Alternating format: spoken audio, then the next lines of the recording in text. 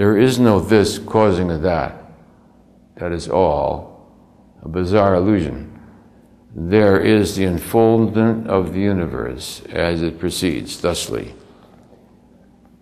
If we look for a cause, let's take cause as far as we can in the logical world. For a speck of dust to be right where it is, there it is right there. See that speck of dust? Anyway, that speck of dust. That's all in your head. There's no speck of dust there.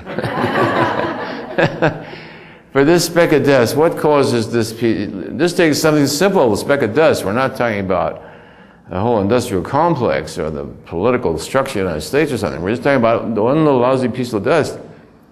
For this little piece of dust to be here, what is the cause?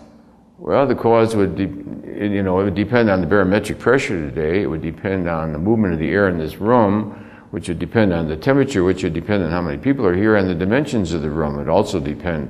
For a room to be here, there has to be a land, there has to be a state for a county to be in. There has to be a planet for that to be on. That planet is not alone in the universe. It's got to be whirling around with other universes.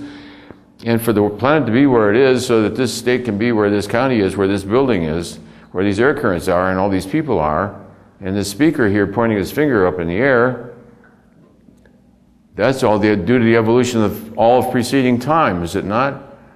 All of preceding time had to evolve for all the planets to be where they are, for the universe to be where it is, so that this state can be this place on the globe at this point in time, where this barometric pressure and the atmospheric pressure and these temperatures and gradations and this light coming down and making little air currents and the breath from my speaking voice, there's an infinite number of finite causes, acting in concert throughout all of time.